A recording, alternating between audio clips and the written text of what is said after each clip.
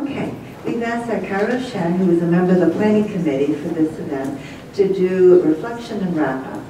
And Kairos is the City of Boston's chief planner. He started out at the BRA, and then the mayor promoted him to be our chief planner. And he's done an extraordinary job. And here we are. Thank you. Is it okay if I stand up? Stay up? First of all, thank you, Vivian, for inviting me and to be part of the celebration of this important 25th anniversary. And I hope I don't crash the party in a way. I think it was a lot of content that was delivered in the last evening and this morning. And you know, I think many of you who sat through last night probably were struck in the same way that I was by Alex McLean's photographs. And you know, immediately you go, oh my goodness, where are we? What's changed? And you keep looking at the photographs, and I found myself actually kind of looking at projects that when I arrived in the city almost about 25 years ago, and trying to mark the time. And I think, you know, there are a few thoughts that came to mind, which was that how powerful the changes have been in, as Doug Foyd said, in just one generation.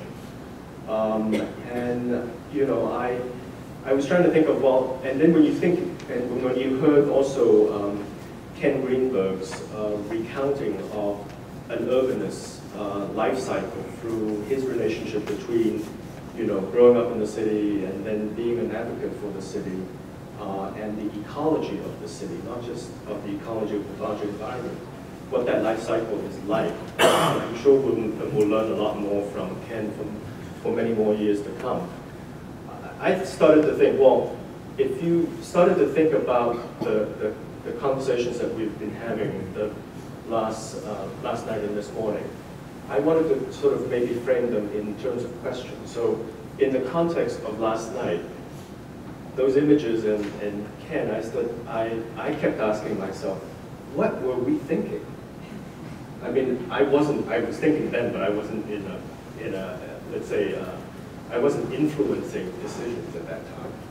But there were people who were all like us, who were intelligent, advocates for our own cause, and look at the mistakes we made. I mean, it was unbelievable, right? I mean, you look at those aerial photographs over our city that started with, urban renewal, the highway, and then the erosion of the city around the highway. Something that I think Brent showed that that the fact that they didn't take that decision, that it affected where they are today. So, you know, when you think about that as a question, well, what were we thinking? Then I start to ask the questions about the values that we have. And in particular related to the harbor, the question about how did we value that resource?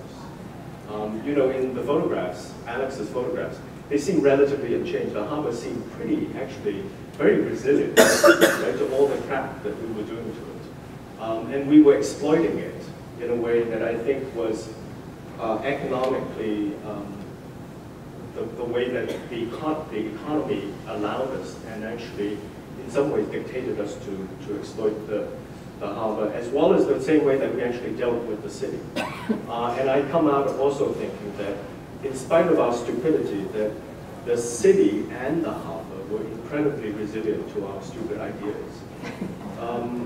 Now, the counterpoint to that, I'm thinking also, is that I have a lot of admiration for the boldness of those ideas. The fact that we were audacious enough to dump all our crap into the harbor, rip apart our city to renew it in what we thought were great ideas, showed that we didn't lack in our boldness. And sometimes when I think of what the work that we do, both you as advocates, as NGO, and we in government, that we lack that boldness. And I worry that without that same kind of boldness, that we won't be able to solve the problems that we're confronted with.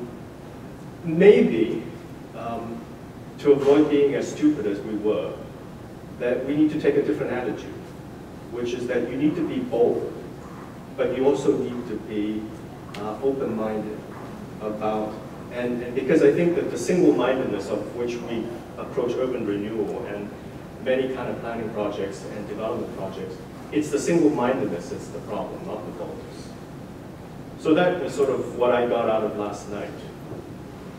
This morning, of course, we had Brent and Michael, and it was really, I think, aside from feeling sorry for ourselves, that we perhaps have not achieved as much as Brent and other, several generations of extremely talented planners and have achieved in Vancouver, and also our colleagues and sometimes rivals in New York.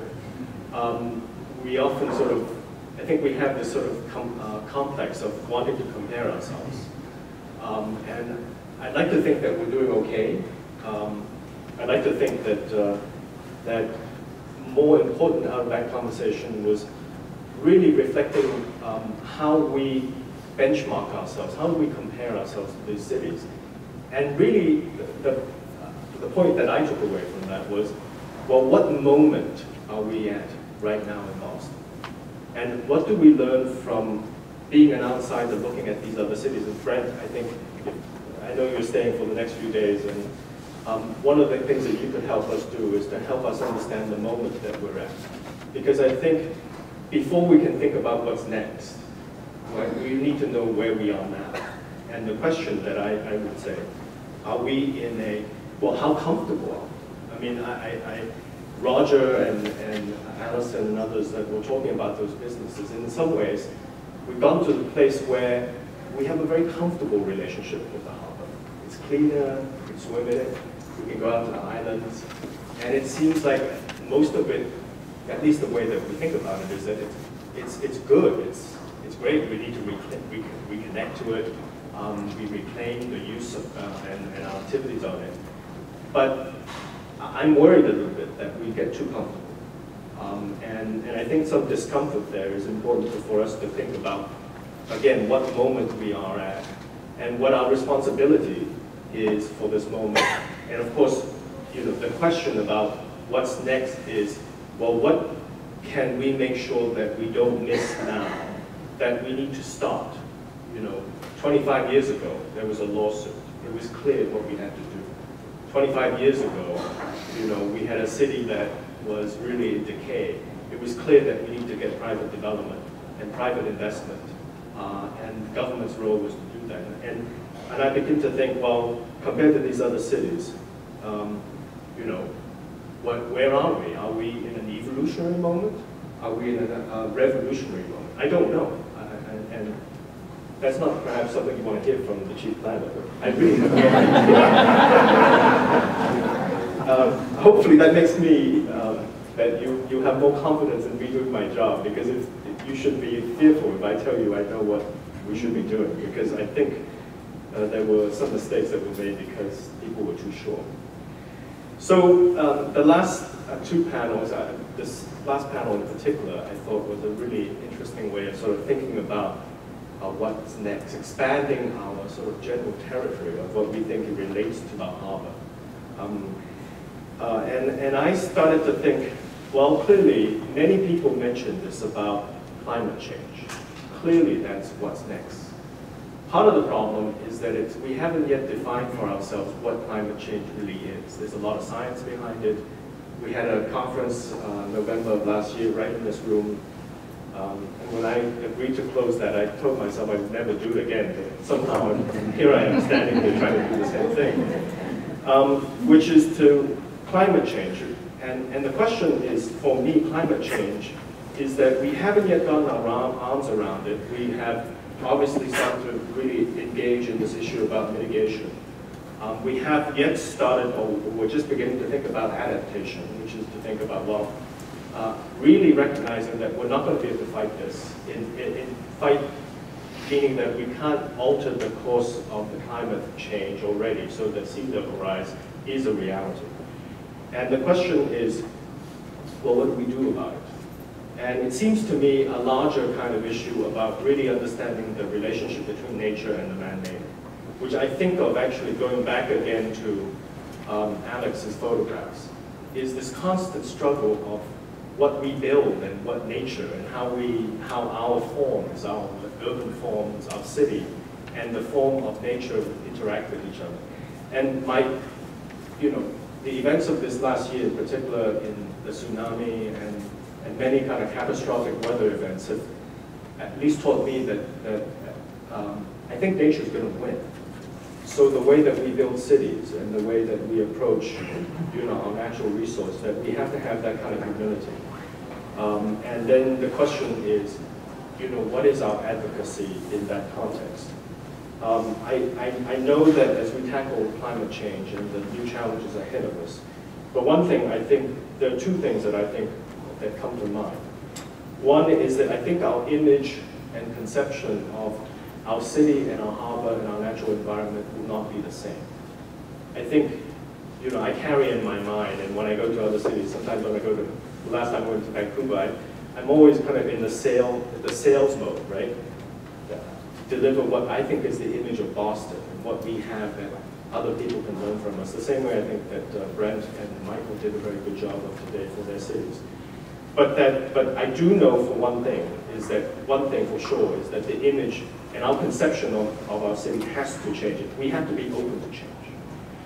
The second is that whatever we do, we have to have, there shouldn't be one outcome, right? I mean, when we look back again, how the city has transformed in the last 25 years, many of you were involved directly in either permitting it, building it, and, commenting on it. I don't think there was a preordained outcome in any of them. But when you look back, it all seems so natural in a way, right? It sort of evolved. And I think it's not that. There are many untaken paths that if we look back, the city could have been much worse. Maybe it could have been better, hopefully not much better, because then we would be really regretful here. But we need to actually approach this new challenge of climate change with multiple outcomes.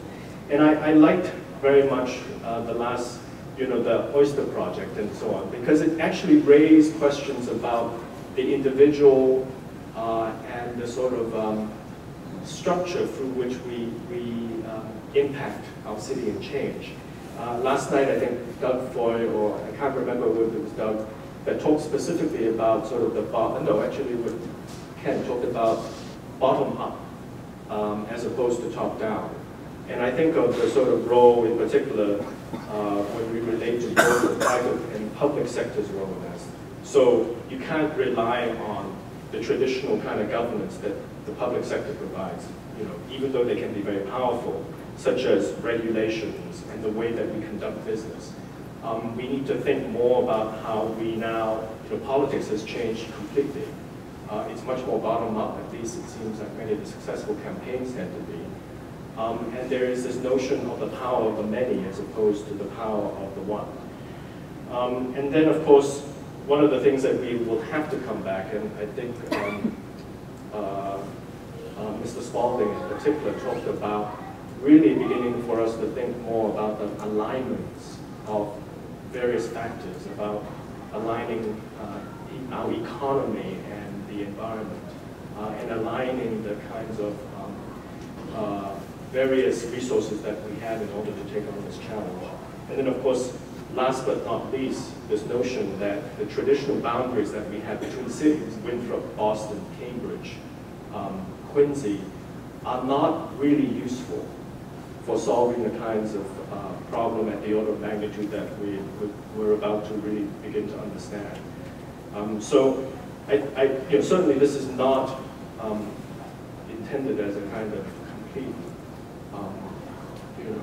summation of many of the things we've discussed, but so I just want to repeat the kind of three big questions that I leave with. First, what are we thinking? What were we thinking? Second, what moment are we at? And then finally, in that context, what's next? And I would say that the way we should think about what's next is that 25 years from now, I don't want to be saying, what were we thinking then? And the question is, ultimately the attitude that we take to face the future. So hopefully that's somewhat relevant. And again, thank you, and again, congratulations to all of you and that have been part of this incredible transformation of the last 25 years, and I hope that we can do as well for the next 25. Thank you.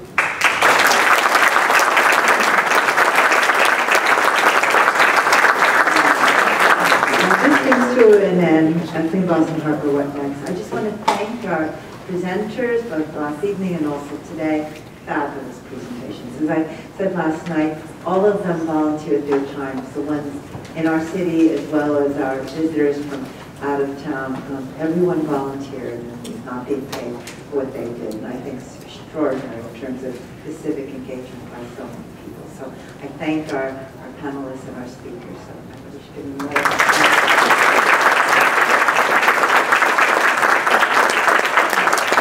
We had a number of people. Kairos was on it. We had other representatives from the Boston Redevelopment Authority, the Massachusetts Water Resources Authority, MAPC, the Metropolitan Area Planning Council, the Urban Harbors Institute at UMass Boston.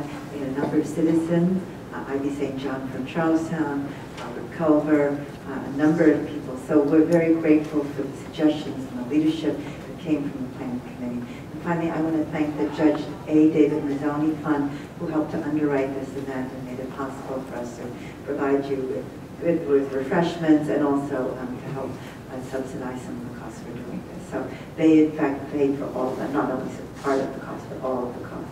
And then our partners at the Boston Harbor Hotel, which hosted the poster session on Saturday, and the Seaport Hotel for putting up our out-of-town guests. So thank you to all of them. We look forward to seeing you at some future point.